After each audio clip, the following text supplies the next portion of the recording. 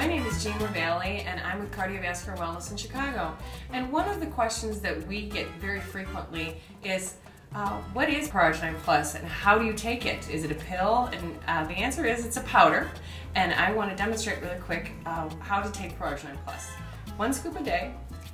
You're going to add water and you're going to see a little bit of a color change as the water goes in. You can use 8 ounces or 16, however much water you want to use. I prefer to use more water only because I need that much water anyway. So, as you see, it turns a lovely shade of purple. I like to tell people it kind of tastes a little bit like Kool-Aid, although it's very low glycemic. And the reason that you're taking Prurigen Plus is for better circulation.